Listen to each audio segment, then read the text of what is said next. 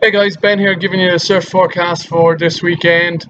We've had a pretty stormy week here with little gaps of light winds, but this weekend is something similar. We've got big swell all weekend. Saturday, it's 15.5 foot swell with a 12-second period, which really means you're looking at 8 to 10 foot sets, which is going to be big faces on it. Sunday, it's even bigger. It's 18.5 foot swell.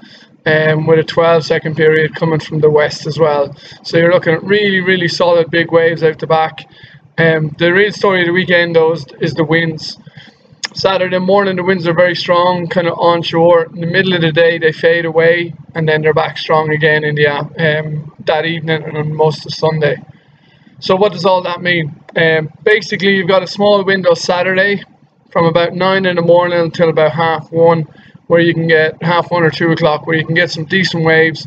Out the back will probably be hard work unless you're very experienced, but there'll be big walls of white water and lots of reforms, lots of power going around.